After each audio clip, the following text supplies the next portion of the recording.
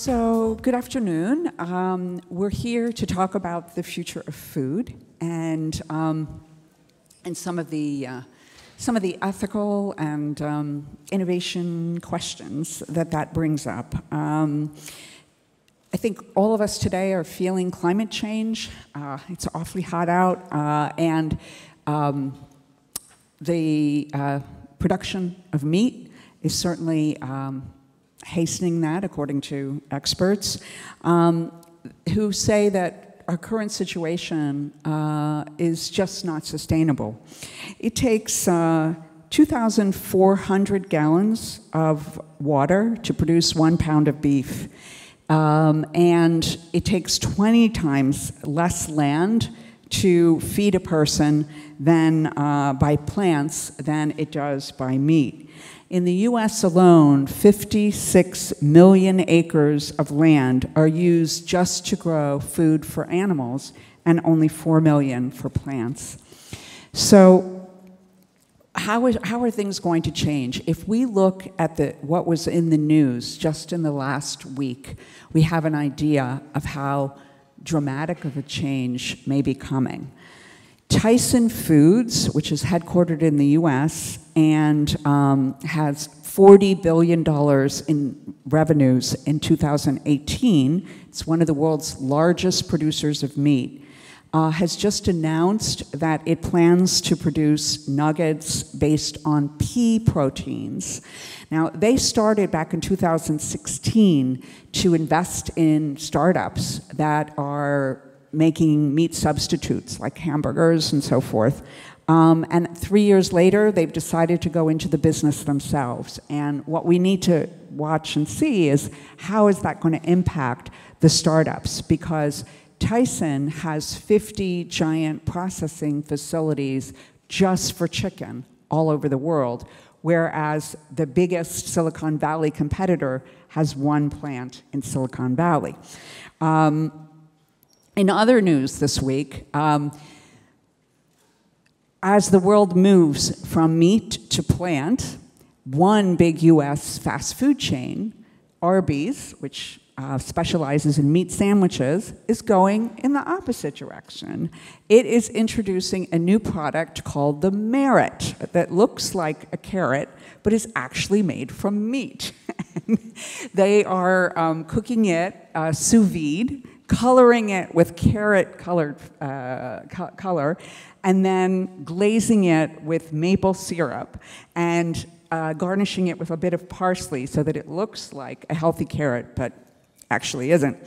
And finally, yesterday, Barclays released a study that estimates that the market for edible insects will reach $8 trillion by 2030, and they are projecting that big food companies like Nestle and Pepsi-Cola and Tyson will move into serving edible insects to people. So, you know, with that in mind, let's now turn to our panelists. To my immediate left, Frank Kühne.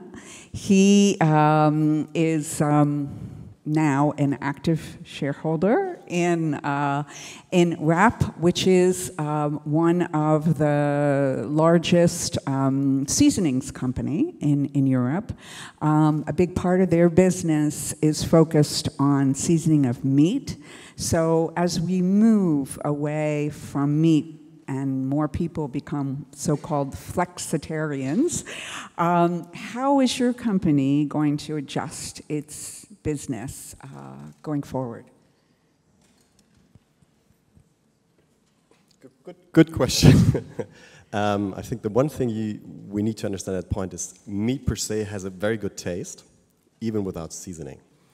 And the more you move in meat replacement, the less it tastes. So the challenge is to make a non-animal protein piece of something tasteful needs a lot more of our attention. So we are looking very bright into the future because there's going to be a bigger demand for our products. Okay, great. Let me now turn to Alison. And now, Alison, your company is producing an alternative to chicken. Tell us a little bit about that. So basically, we develop vegan products based on a rare tree mushroom with highly unique properties. It's huge, it has a very fibrous structure, and a very umami taste, quite like chicken. And it also has very high levels of protein and lots of vitamin D. And my company, so my teammates and I, we just stumbled across this mushroom by chance a few years ago, while at the same time I became interested in meat alternatives. So while I realized that if you're trying to cut down on meat, you have the option between something that's really bland and the option between something that's really highly processed, I stumbled across this mushroom and thought, this is fantastic. There must be products made out of this mushroom. And I realized there weren't any, and I realized this mushroom had never been produced commercially before, ever. So my team and I, we did some research and we worked on producing the mushroom, and after about 2 years, we hit the goal, we managed to produce it. So now we are co-founders of a company that produces this mushroom, and we develop different products from it. And you've gotten some funding from the German government for this. Yeah, so we're fully funded by the German government at the moment, and we are in different innovation clusters around Germany. For instance, we are in the EIT Food, which is the European Institute of Technology for Food, and we have other funding pots as well. Okay, thank you. So let's now move to Nick. What's your point of view on all of this? You know, is the current system sustainable, and how quickly do we need to move away from the way we eat today? So the current system is not sustainable, definitely not. And I'm very afraid that we are go directly into a social disaster. So two Australian scientists published an article or study last month on climate risk. And the study was based, or is based, on a scenario approach, and it shows that there is a risk that the human civilization will end in 2050. It's just a worst-case scenario, but there is a risk. And Why? Because we would not have enough food, or because we will have destroyed the climate, or both? Different effects. So our main effect is stemming from climate change, and there are different factors that contribute to climate change. And we know that our food system contributes to climate change. So I think we have to stand up now. We have to come up with a new solution. We have to innovate the entire industry, otherwise we have no chance to survive in the long run. So, and what I'm seeing on the market is that for a long time we were just talking about incremental improvements. We were talking about efficiency, resource efficiency, and so on. But that's not enough.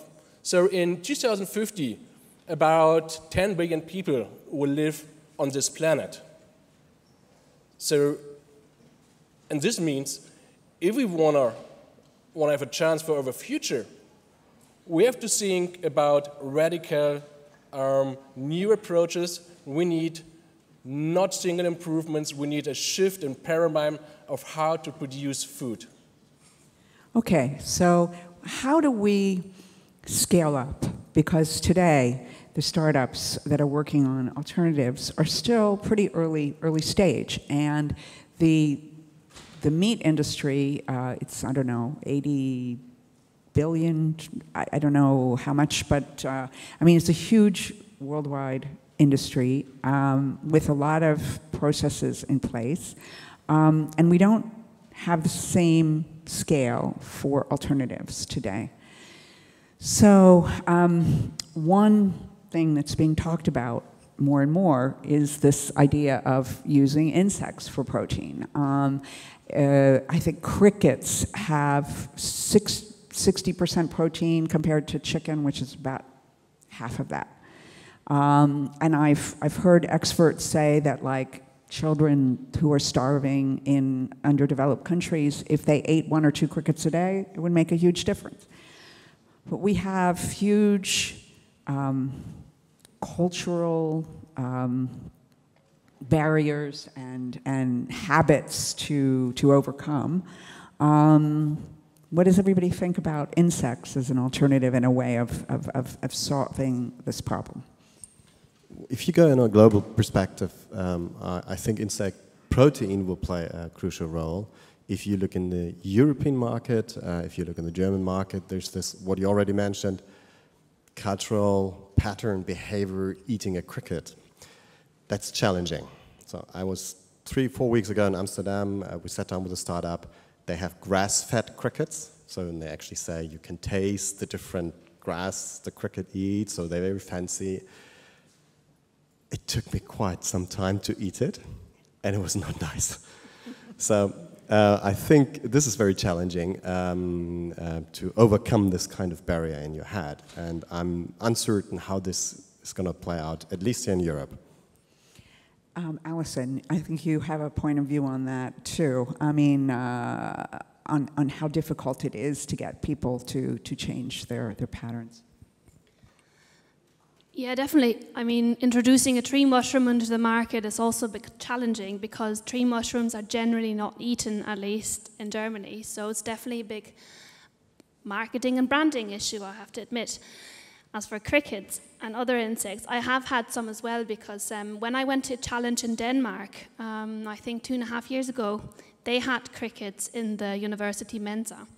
Crickets and worms of different kinds. And I tried them all because it's my business. And they were fine, but a bit bland, I have to say, not going to lie. So you need seasoning for them, right? You need seasoning, probably. But also, as far as I know, insect protein is quite challenging because lots and lots of people develop allergies against proteins from insects. Also, insects are not easily scalable, so you'd have to really have a huge amount of insects to develop the kind of protein that you can by meat. And really, I'm not sure if mass farming insects should be replacing mass farming other animals because, okay, so I'm not a huge insect enthusiast, but you have the same problems mass farming insects than you do with other animals. You'll have to introduce antibiotics probably. And also, I mean, who knows? Maybe it's not great for the insects either to be mass farmed in huge quantities. If I can follow up on that, because as far as I know, I'm not quite sure if everybody's aware about cultured meat or in vitro meat, like lab-grown meat, animal lab-grown meat. The studies right at the moment shows that growing insect protein, like insect meat, as a lab-grown protein is a lot easier than actually grown animal protein meat. And so we might just leapfrog, instead of farming crickets in huge houses and feeding them, straight into a bioreactor and growing the insect protein in this kind of artificial setup, which would be different impact on consumer behavior, awareness for the product, because you don't eat the whole cricket, you only eat like the, I don't know how you call it, the body or the meat. Nick, do you have a point of view? I mean, is the future of food being going to be grown in a lab, or will it be found in nature, or how do we scale up to feed an additional couple of billion people? So I think that on the one hand, we can see interesting developments these days. So there are new products, as you said before it. We can talk about vegetarian meat. So I think it's ready for the mass market. So also because vegetarian or vegan meat, now it's equal in terms of taste to conventional products. So this means sustainable consumption without sacrifice. This is one of the main drivers for sustainable consumption. So we can also see reaction of the stock markets. So I think all of you know Beyond Meat. The IPO was at the beginning of May last month, or this year's. We're talking about a phase of eight weeks.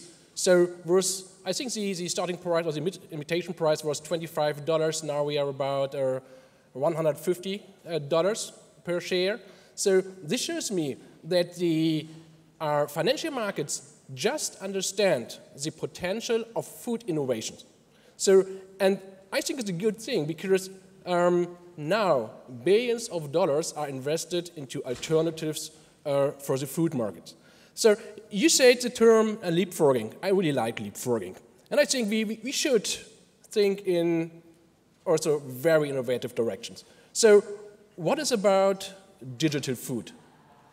Digital food follows the idea to separate physical products from the intended outcome. So this is not a new idea. We have celebrated it in the music industry. So in former times, music was bound to physical products such as a disc. So and today, we can enjoy music over the air. So if we apply this idea to food, we can say, okay, let's separate food and the outcome of food in terms of flavor. So we can create flavor through our digital stimulation of our brains. So at least flavor is nothing more than an electronic impulse. If that happens, what happens to your business? I'm just wondering about that as well. I need more IT guys, I guess. I think there are a couple of layers in here which I find very interesting, and the one layer where I absolutely agree with you is we're gonna see I don't know if the word is right in English, artificication, like we're gonna see artificial foods, similar to, we just saw this plastic presentation, 1950, plastic was introduced in the mass market and it's all over the world now. And I believe we are at the brink of this change that in the next 20 years, food will be a lot more artificial than anything we can imagine, and that this picture of the organic grown animal that you can touch will fade away and be replaced by something else. So I think that would be the disruption we're going to see. On the other side, if you see the impact of all the processed food we have consumed over the last 50 years as a consumer, and if you look in the United States and you see obesity, health and heart problems, they are linked very much by a mislead of what is good for you, because it's sweet and it's salty and it's umami and so on and so on. I'm not sure if it's a good idea to try to trick the brain in a way to give them something else that it's actually expecting by DNA, culture, habits, I don't know. And that's why I'm getting very uncertain if this is the right direction we should steer the system to. Well, maybe, I mean, if we don't use some approach, a digital approach like this, how do we overcome the cultural barriers? So Alison, you were talking about, like, a friend of yours works for a hotel chain, right? They tried in Germany to introduce 1 day a week for the staff to eat vegetarian, and everyone opposed because they absolutely wanted their sausages at lunchtime, right? So how do we wean people off of meat, and how do we ensure that whatever the alternatives are actually healthy for us? So do we know, for example, if lab-created proteins, how is that going to impact our health? Is anyone studying that? Do we know if it's a good thing? So what you were implying to is that everyone knows the bubble. Everyone knows that whatever you look at on the internet, for instance, you will be shown similar content. And I think that's very much the same in society. So while we're talking about the future of food, and while we may think about, how much meat should I eat? Should I eat meat at all? Should I maybe only eat meat once a week? We're just a tiny percentage of the people living in Europe or in the world or in Germany. And there are many other people who do not have those thoughts. So when my friend told me, who works in the hotel industry, that they tried to introduce 1 vegetarian day a week in the Mensa, 90% of the staff said, oh my goodness, no, because they wanted their sausage every day. I think that just shows that I don't think there will be radical change, but I think there is change in some way. So it's good to look at change and to see what we could do. And I also think that there are so many different aspects of trying to have change and so many different people you want to reach. If you want to reach the people who are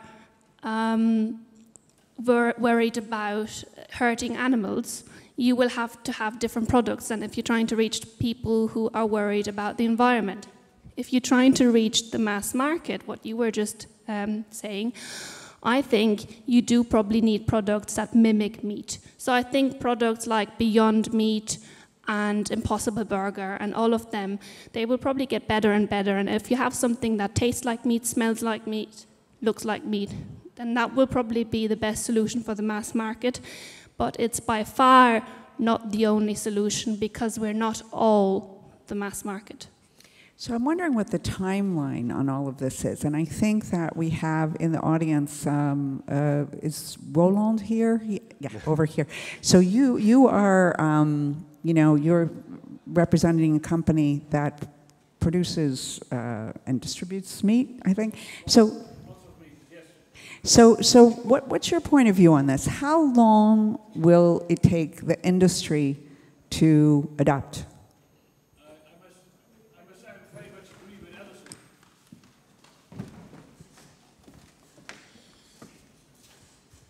Mijn naam is Ronald Dotgerink. I'm CEO van Vion, and I'm one of the biggest meat companies in Europe. I very much agree with Alison. I think it's a balanced approach. We have to strike a new balance, and I do believe in plant meat, I do believe in lab-grown meat, and I do believe in animal meat. And I think they're all part of the diet, because, as Alison said, people in China, people in Asia, they don't care about sustainability, about animal welfare yet. They care about having meat in the first time. We are used to it for many years, and they are not used to it for many years. So I think the meat production, animal meat, will grow. It will get lesser in Europe, will get lesser in Germany, maybe 20% lesser in 10 years, maybe 30%. We will replace it with plant meat, maybe with insects, maybe with lab-grown meat. I believe in them all, but I think it's a very balanced approach what we need. So we need to, I think here in Germany and in Holland, we need to show where do we want to go. We as Vion invest in plant meat as well. I think lab meat is a little bit further away, but it will come. Insects may be a little bit further away, but it will come as well. So I think it's a balanced approach. So I believe in all three of them, but let's be aware, worldwide scale is quite different from North Europe. Ronald, if I may, can I ask a question? Because what you just said, I'm a strong believer that the consumer is not going to change its behavior. We're going to want to have a burger patty as we know it, if we've grown up with it. We're going to want to have a steak as we know it, as we grow up with it. If you're going to go into new product development as Vion, are you going to create a new product, or are you going to copy an existing product with different ingredients but not animal protein? Well, the answer is quite clear. We have investigated. You need to do both. Because for some people, you're believable if you have a meat alternative because they're used to structure and taste. And other people say, well, it's stupid. Why do you need to mimic meat? And the whole market gets fragmented. That's just clear. And I think one thing which is not mentioned about plant meat or meat alternatives, we did some investigation about it. I think it's about taste and structure, but it's also about price. And the tipping point, I think, is not there yet, but within the next few years, the tipping point will be there. And if we have the price of meat alternatives below meat, then I think we will get an acceleration of consumption. So price is crucial, because we're sitting here like people, we have all 3 meals a day, and we have enough money to buy things, but that's only for the top 30–40% of the people. So price is crucial. And when that takes off, that's the tipping point. Nick, what's your reaction to this? Is this enough change fast enough? I think I have bad news for you. I think the future for your business, I think there is no future for your business, to put it in a nutshell. To be honest, no, let me explain what we can see today. I think we might have the perfect storm now. So there are different factors on the market.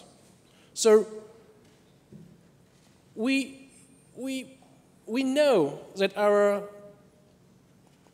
our lifestyle is unsustainable. We become more and more aware of the real price of the food industry. So, and what we can see is we can see a young generation greater. This generation raises its voice, and I think this generation is willing to blame the traditional industry, and it's very open for food innovation, first point. The second point is, as I said before, the Beyond Meat story. So the new products, alternative products, are ready for the mass market. And then what we can also see is that a lot of money now is invested into alternative food innovations and so on.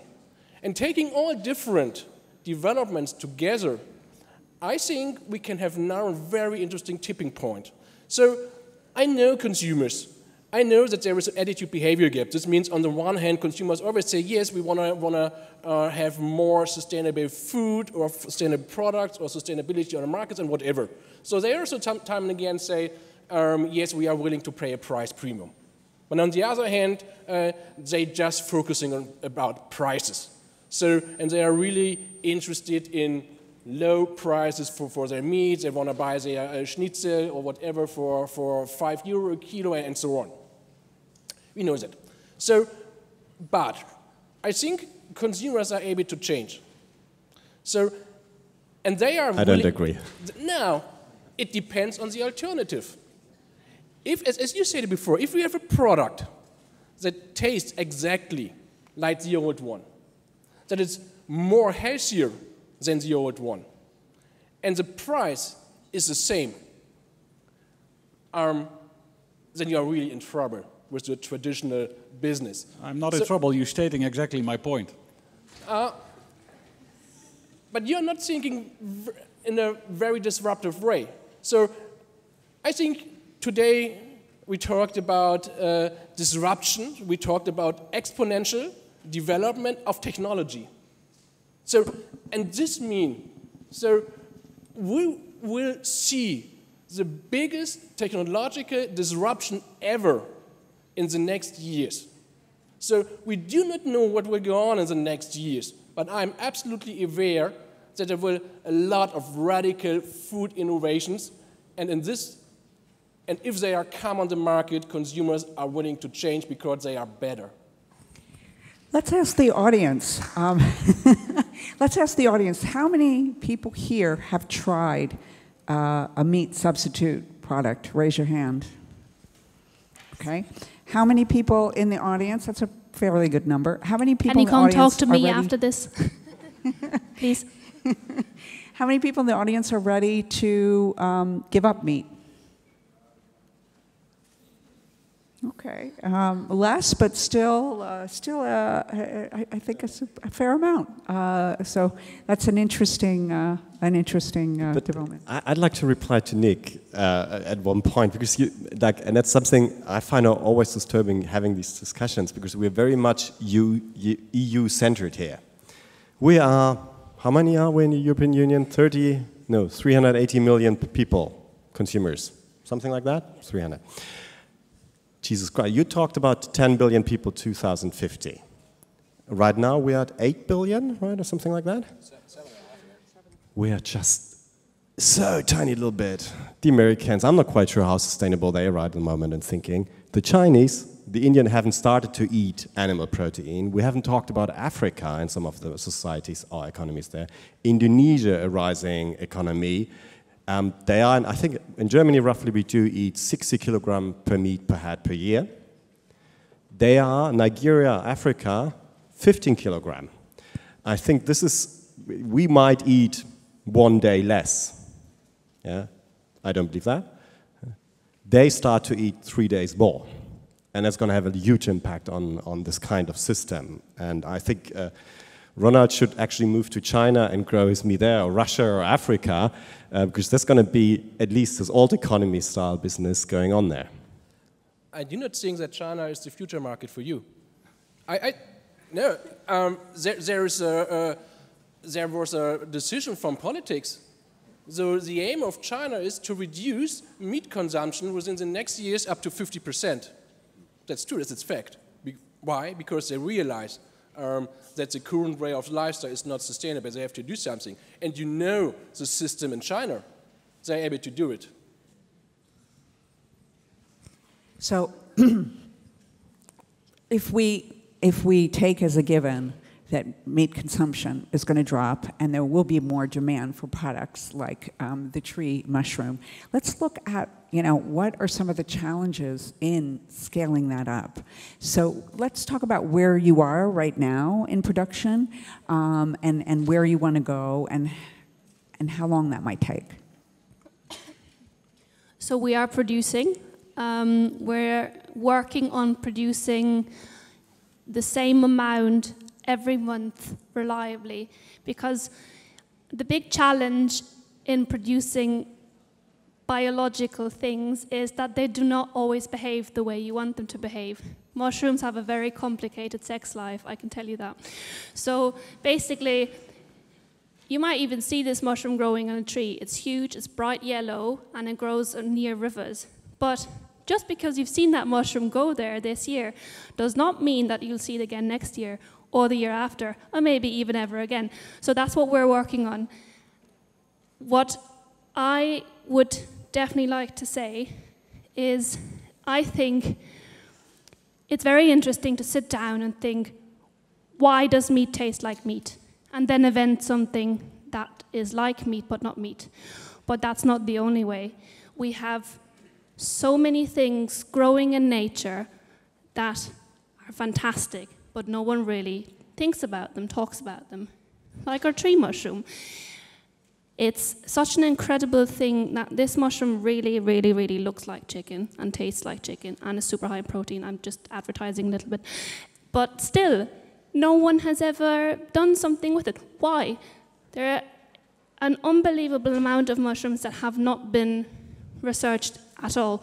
And if you go into other countries, like I'm working together with a design team that's composed of people from Russia and China as well, they eat so much more mushrooms. Why don't we? Why don't we look into other areas? Do we really have to copy meat? I think we probably do have to copy meat for a certain market, talking about the balanced approach again, but that's not the only solution. We should just try and introduce other protein sources, use other materials, and try to go away from normal agriculture that's so wasteful, but try and use substances that for now are just being discarded. And mushrooms are perfect for that because they can grow on waste products. You want to add to that, Frank? I know RAP's got some interesting things cooking about, how you want to bring people together to innovate around food. So what are your thoughts? That would be a different topic, and I could talk hours about that, which is linked to the invitation yesterday evening, the dinner we have had. And I already brought that point up. I'm very much with Ronald in regard of that. I believe that the consumer is going to have a mimic product, a product that he's used to, and there are quite other products in the market. Jackfruit is very similar to what you're saying. Okay, yeah, yours tastes better. Good. So I was just asking myself the question, if you're going to, the question they've answered every time at the end of the panel, where do you think we are in, what are we going to eat in 20 years here during the DLD lunch break?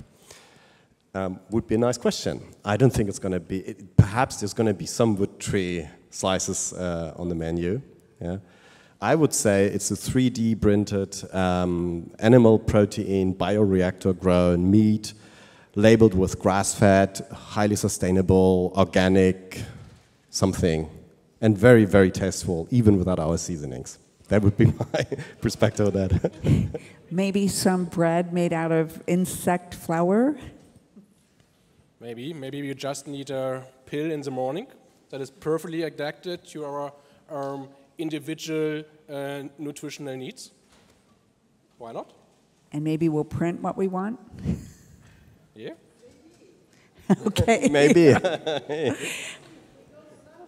Okay. So now, as Steffi said, it is time for lunch. Please give a big round of applause to our panelists.